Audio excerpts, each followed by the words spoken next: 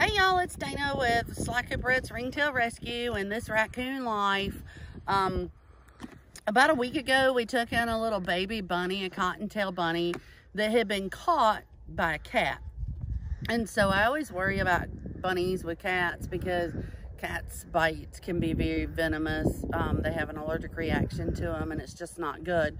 So I took this bunny in and I gave it some medication and made sure that it was eating and drinking on its own.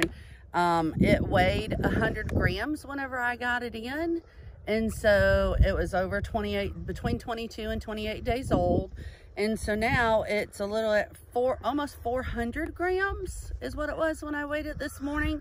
So we're gonna go ahead and release it now that I know that it's fine. It's moving around.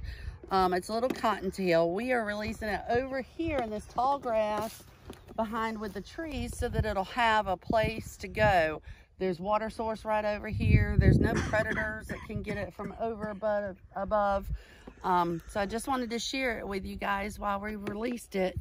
And here it is. So we're gonna, there you go. Go little bunny, go, go, go, go. Live life long, prosperous, make babies so I can feed you guys.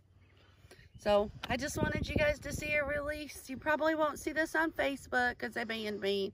So just make sure you keep liking, subscribe, do the little bell thing because I don't know what that's called. I hope it's like and subscribe to us because all of this week I'll be doing live videos and posting them to YouTube. I appreciate y'all. Thank you. Bye.